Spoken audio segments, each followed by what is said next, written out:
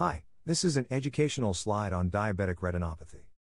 As we know, diabetes is caused by chronic elevation of blood sugar. It can cause multiple organ damage including the eye.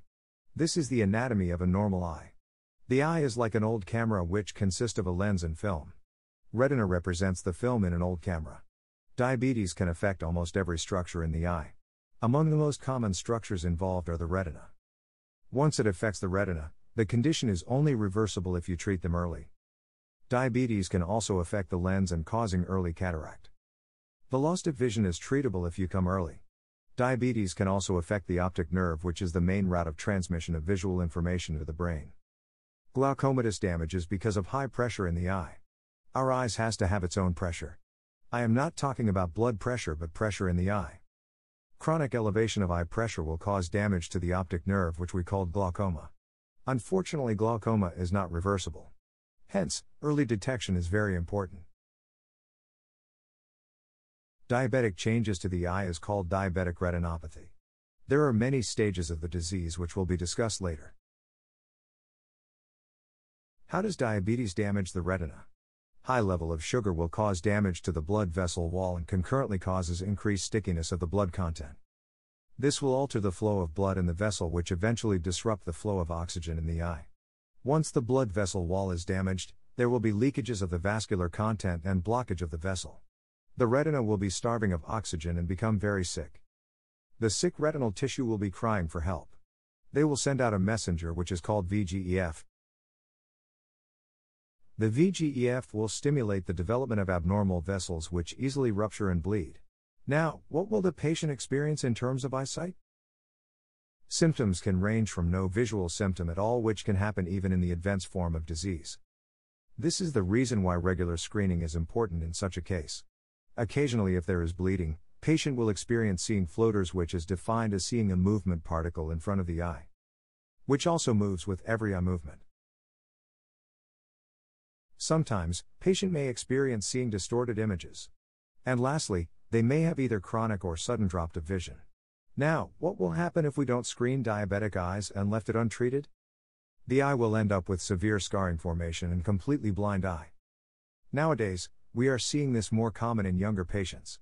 These changes can be prevented with early detection and early treatment. The next question would be, when do they need to see an eye doctor? The key point for diabetic eyes are to treat them at the most appropriate time. Hence, screening of the eye is very important even when the eyesight is still good. Occasionally, patient did not realize they have poor vision in one eye and came very late after both eyes are involved. For type 2 diabetes, they need to see the eye doctor the moment they are diagnosed with diabetes. Whereas for diabetes type 1, they need to see the eye doctor for screening within 5 years of diagnosis. What will the doctor tell diabetic patient? Doctors will usually discuss about the stage of the disease. They will also discuss the possibility of whether there is presence of retinal swelling involving the macula. Macula is the center part of the retina which is used to see objects centrally. When it comes to stages of diabetic retinopathy, it can either be the non-proliferative stage or the proliferative stage. Non-proliferative stage occurs in the early form of the disease. There will be absence of abnormal vessel. Whereas the proliferative stage is when there is florid abnormal vessel in the eye. The abnormal vessel can either cause bleeding or scarring, which are bad for the vision. What would be the treatment option for patients with diabetic retinopathy? Treatment can renders either from regular monitoring to laser treatment. Sometimes we do offer injection of anti-VEGF into the eye.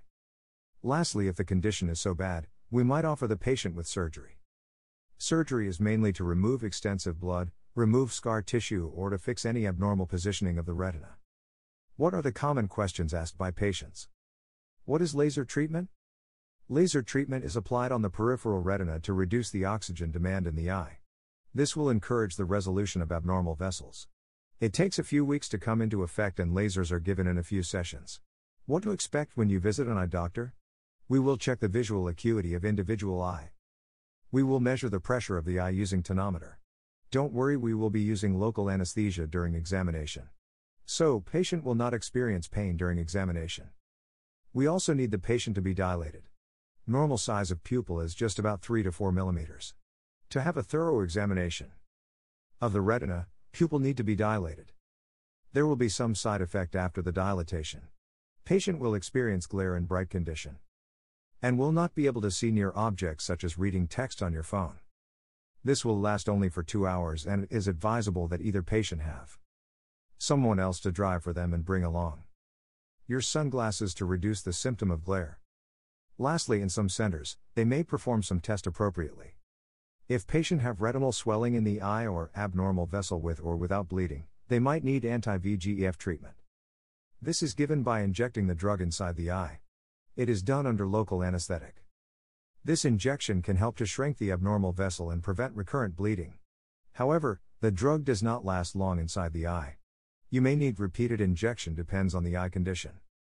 Laser treatment is usually given in a few sessions. It helps to reduce the risk of severe blindness. Can we prevent diabetic retinopathy? Good control of sugar and other medical conditions such as hypertension and hypercholesterolemia can delay the disease process. Often patients do not have any symptoms even in advanced eye disease. Regular monitoring and early screening is very important. Every stage of diabetic retinopathy have its own follow-up schedule which depends on the severity. Thank you.